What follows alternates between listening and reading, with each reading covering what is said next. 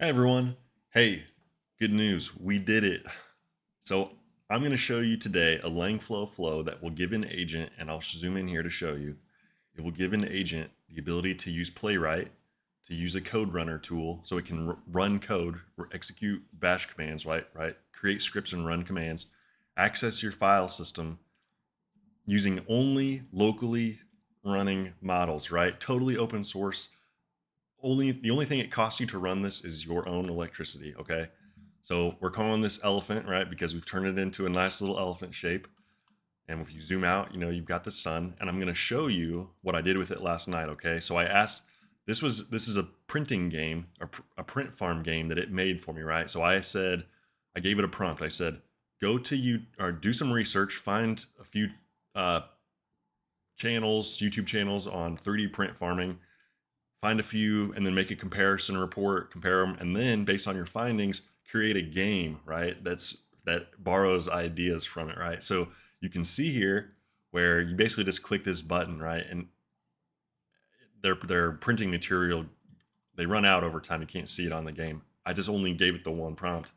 Then you buy more printing, you buy more filament, right, to supply your printers. And then as you go on, they can break occasionally, and you just make money over time, right? And then you can upgrade, you can buy parts, additional printers, whatever the case is. And that's it, right? That was one prompt. Okay, one. You can do this too, totally free. I'm gonna open source. I'm gonna share this file on a location where you can download it too.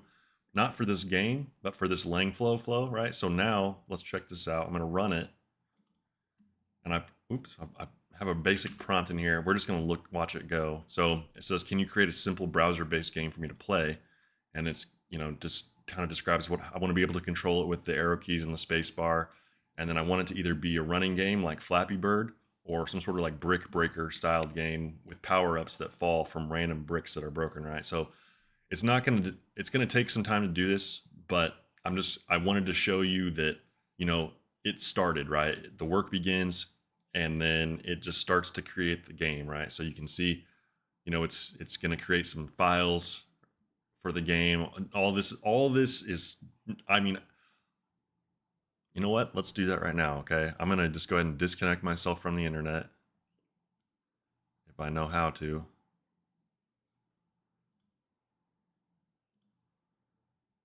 Turn the Wi-Fi off, and I'm on an Ethernet connection. No internet, it says, okay? And look, it's still going.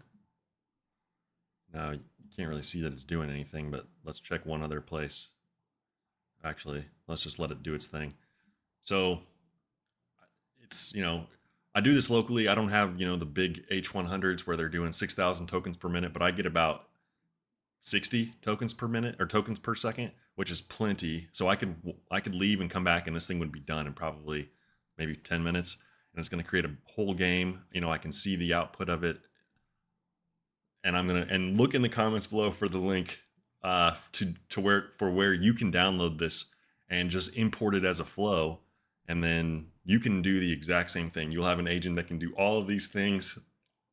You could even use it to create more components for you, right? So if you have an idea, maybe you want me to try this out, create something else, let me know, comment in the video, and I will share with it your prompt, and then we can go from there. Okay, so let me know if you have any questions. I'm going to keep making these things. I'll see what else I can make with this, but this is pretty cool. So check it out.